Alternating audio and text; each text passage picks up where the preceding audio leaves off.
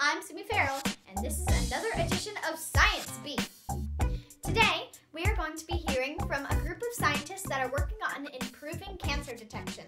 First, let's meet our scientists. My name is Suzanne O'Neill. Hi, I'm Sarah Nur. And I'm David Farrell. Suzanne, Sarah, and David created a program called Engaged so they could do what scientists do, study it.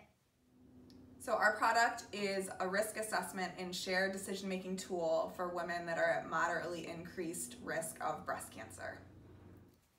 So basically, they made a website.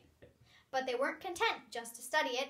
They wondered if Engaged had another life beyond research. So we began this project as a research project. We're about 3 years into our R1 funded intervention that we're doing in the Pacific Northwest. But we learned once we started doing our interviews that there was a whole range of care models and levels of risk that we really could serve if we adapted our tool.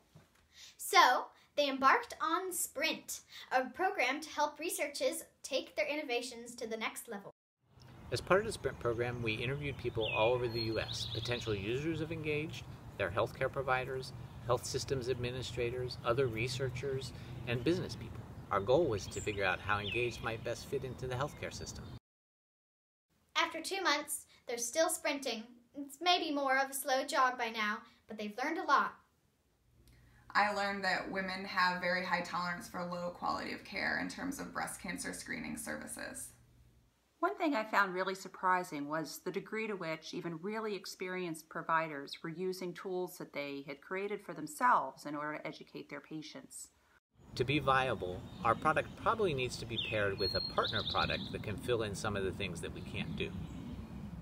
Well, there you have it, the engaging story of 3 scientists trying to help the world without going broke.